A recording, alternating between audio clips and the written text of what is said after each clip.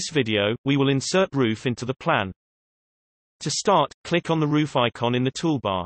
This will open the roof catalog where you can select different roof types. For example, we'll use hipped roof. Select hip roof, then select an insertion option. Let's try automatic detection. This automatically creates a roof based on the exterior wall. To insert a roof, hover mouse into an exterior wall. A roof preview will automatically appear, then click on this point to set the roof. By viewing in 3D furnishing mode, you can see a default hipped roof.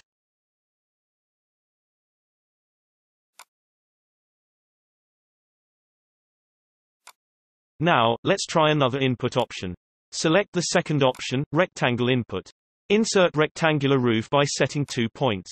First in one of the exterior wall corner and second to its opposite corner.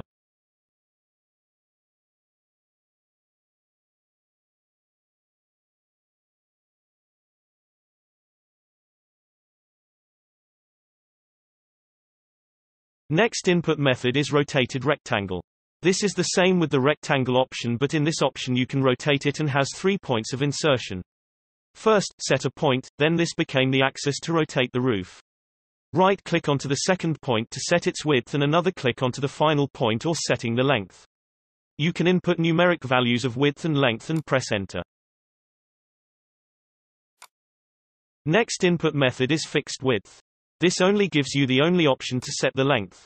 Right-click on a point, then another click to set the roof length.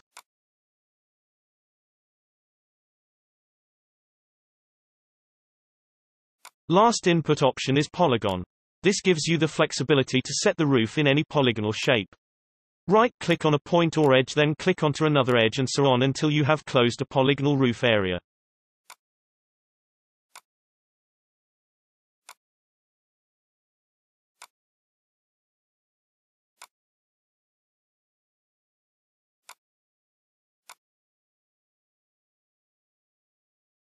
You can configure roof options through Roof Editor.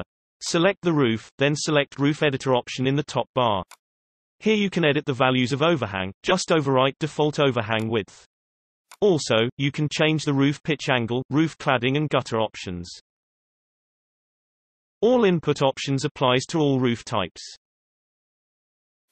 To increase the roof pitch and height, click into the lower left illustration.